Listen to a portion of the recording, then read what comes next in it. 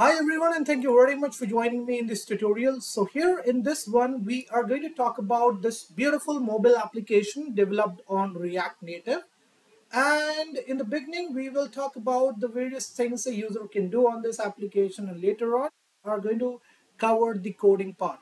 Okay, so let's not waste any time. Let's dive into the tutorial and check out the functioning of this application. So this is what the user will get to see when he will first launch the application on his or her device, right? So this is a landing page basically which says how can I help you, and there is a button down over here. We have some icons over here also on the landing page. If I click on this first one, what happens? Let's see. So it has changed the complete theme of the application, right? Let's see if I click this, what is going to happen. So again, the theme has changed to pink. So now it's blue, and now it's black and white kind of a thing, right? So this is how the user can change the theme of the application, and this is one of the most amazing thing I think, which is going to make this application more user friendly. Then we have this let's chat button down over here, which will take the user to this navigation, to this WhatsApp kind of a screen, where the user can type message, and then based on the message he's going to get the response.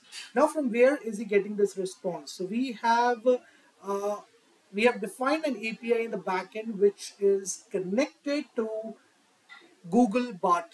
Okay, so Bard, as is a Google platform which is very much similar to Chat GPT. So what happens is the message goes to that API, it hits that API, and then based on the message, the API gives us the relevant response. Okay, so this is what we are getting for hi. Let me go back and change the theme to yellow. Let's see what's going to happen to that chatbot icon. So it has also changed to a yellow icon, right? Now if I will say, can you tell me about AI? Let's see what this chatbot will give us as a response for this particular question. So this is a loading animation which has again been coded in the backend. So from there it's coming down on the front end like this. Okay, it's very simple JavaScript library which you can use, and to make things more interactive for the user.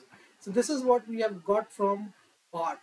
Okay, I hope you got it. Let me now talk about the coding part.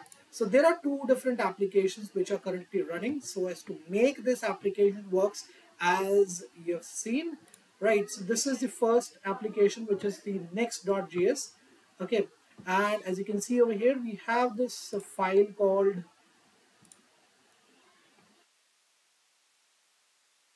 Bard API.js, okay, where we have used just generative language library. Then we have this Google Auth library installed, and then we have this API key, which is for communicating with the Bard API. Okay, then what we are doing basically here is, this particular application is running on 3000 port. Okay, so we have created a separate JavaScript service over here, okay, where we have defined the API, and to this API we are just passing this message, and then we are getting the response, and then we are passing this response to the chat screen over here. Fine. So this is the whole logic that we have used for creating the chat screen, which I showed you, on which we type the message and we get the response accordingly. So this is the code for this particular screen. Now, if I talk about this screen, which is your home screen, so let me show you the code for that too. Just a second. So this is the home screen, right? Now here we have used different types of hooks, like there is use effect hook, okay, and from where are we getting these images and this, this data? Let's check it out. So there is a JavaScript file that I've defined, the name of which is chatphasedata.js, wherein I have put all the information related to whatever I want to see on the landing screen. So if you see over here, name, Pogu, ID to image is coming from here. Then this is the color. So we do not have anything in the secondary. Right now, if I click here, automatically the name has changed to Nista, which is coming from here. Okay, if I click here on this, the name has changed from Nista to Pega, so it's coming from here. Right, so basically what we are doing here is we are using this JavaScript file as a database. Fine, as a store from where we are picking up the data, and then we are sending the data to the front end using the JavaScript coding hooks. Fine. This is app.js where we are calling this home screen navigation. Now, what is there in home screen navigation? Let's check it out. So, as you know, there are two different screens we have created for this application. One is the home screen, and the second one is the chat screen. So, the home screen we are calling is this, right? Okay, what do we have in the home screen? I've already showed it to you.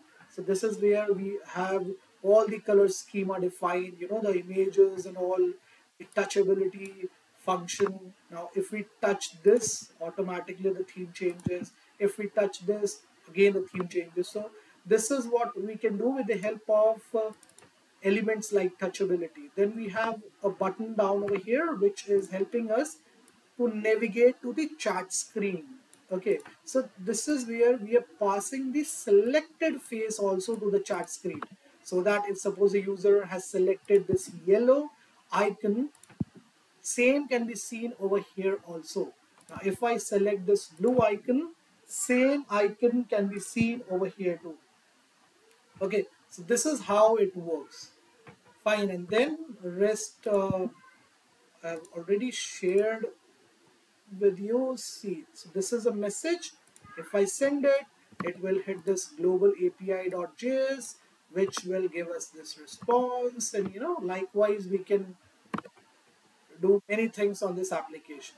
So this is how a simple chatbot can be created with the help of the powerful library called React Native. Right? If you want to learn things, if you want to develop these kind of things and you don't know from where to start, you can contact me on the number which is getting reflected on your screen.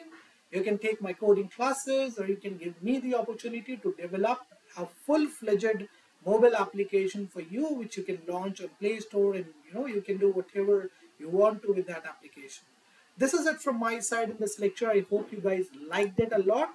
Please do not forget to like and share my video in your group, so that I can reach to the maximum students possible, and they guys can also come and check out these beautiful and amazing things which I keep sharing on my YouTube channel.